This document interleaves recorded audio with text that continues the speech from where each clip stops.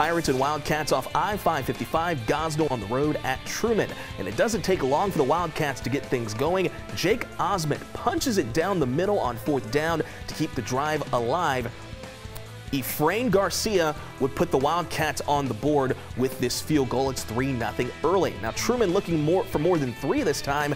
Osmond at it again. He's going to use his feet. He's going to find the end zone and extend the Wildcat advantage. Gosnell retaliates quickly. Cam Williams taking the snap, finds a hole, and folks, he is long gone for the Pirate touchdown. Now Gosnell elects to go for 2.